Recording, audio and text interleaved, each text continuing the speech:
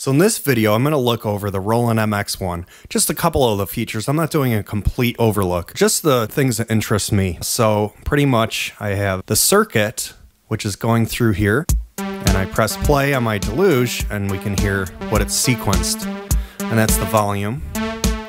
So what's cool is we can turn this and change the filter to high pass or low pass. We can also select it. When we select it, we're telling it we can change all of these properties, or we can go into here and add some beat effects. So if we turn beat effects on, it's on filter right now, and you can actually change the mode of filter by holding it down, turning this knob. But here we go. We can just listen to what's programmed up here. Each one of these is a step, so you can hear what it does. So you can just play around with rhythms and things like that. Just 16 steps, but it's not so bad. Next one's side change. So what that's gonna do is gonna mute it, almost as if like that's where you'd put like your kick drum on another track for when it cuts out, like say a synth line.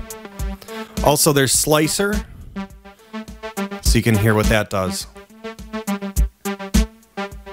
Now I just want to mention a couple of key combos that I found very useful. First off, if you want to change, let's say you want to change the beat effects for a bunch of these tracks, hold down select on multiple tracks. You can do the same thing. You can change the gain, pan, etc. for whatever we have selected in one fell swoop. So that works pretty nice. But if you want all of them selected, you hold down gain and press select, and now it's got everything highlighted. So in terms of beat effects, it works the same way, gain, beat effects, and it turns them all on. If we hold down aux, if we hold down pan and press BFX, it turns them all off. If we press aux, that enables everything except for the one we chose.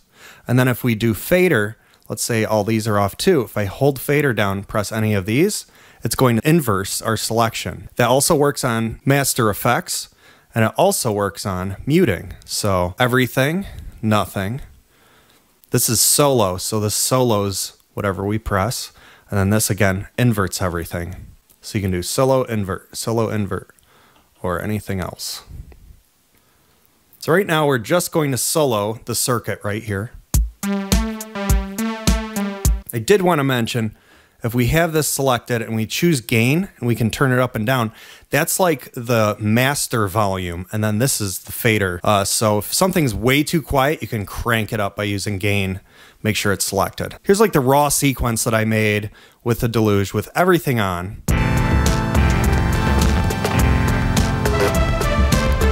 So go to my octa track, let's just solo.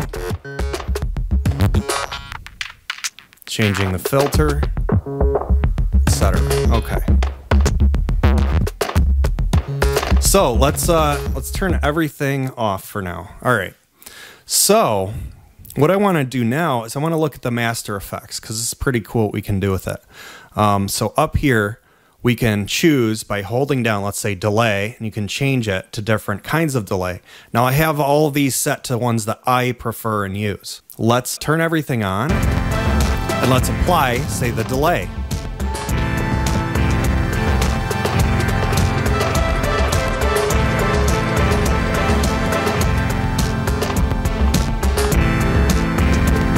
Works in both directions in different ways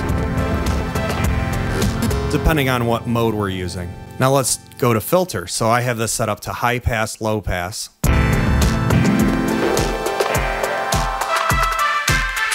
And see, this isn't applied to the EMX, so you can hear the bass still, but if I apply it, it's all through the filter. So you can be very selective about it, which is nice.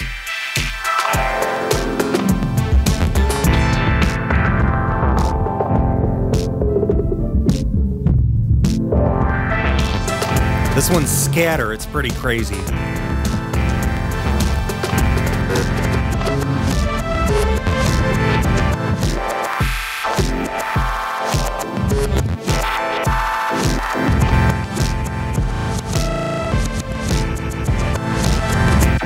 Pretty nice. And then there's flange.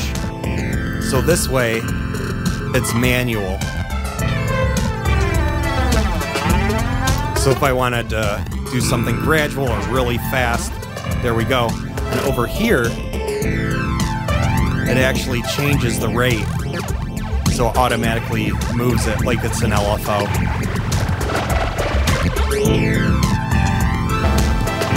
Here's Bit Crush.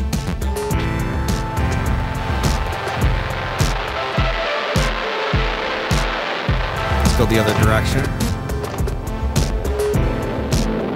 Again, we can apply that to anything, so let's turn off the circuit from going through it. And now that's back. Octatrack.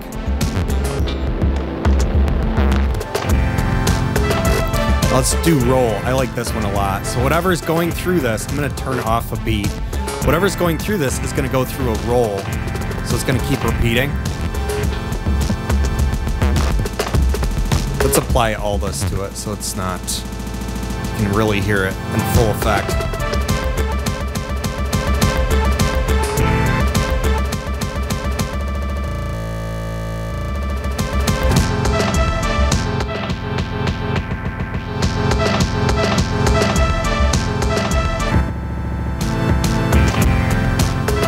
So that's pretty fun, but there's this awesome effect. You can use Combi, and what that does is you can actually enable and disable any of these set to the steps. So you can only play one at a time. So I could say scatter here, here, here, and you can actually change the mode of what we're adding by turning this and holding it down. So you can do a lot of different sounds now as compared to what it was before, and you can just change it, and then we'll press play. And you'll see it's going through the steps. So if I turn it this way, it's applying all those effects however I have it stepped out. So it's pretty crazy and powerful. But here's what I like to do. I hold down Combi and press shuffle, and now it just changed it. So all of these patterns are randomly generated, and the different modes are randomly generated. So if I press play, so I never know what's going to happen here. So it makes it for really exciting changes. You know, if you don't like it, Combi Shuffle. And you can always just experiment with it. And while that's going, maybe turn off the EMX beat. So now that's going to be constant. So if it runs into something that's like a roll, it's not going to affect, we still hear a beat.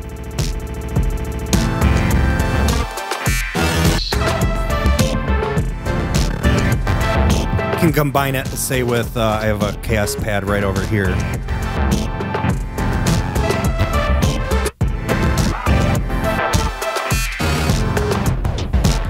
And then you can combine the beat effects that we have. I already have them already pre-programmed, so it might sound crazy. So like turn all that off.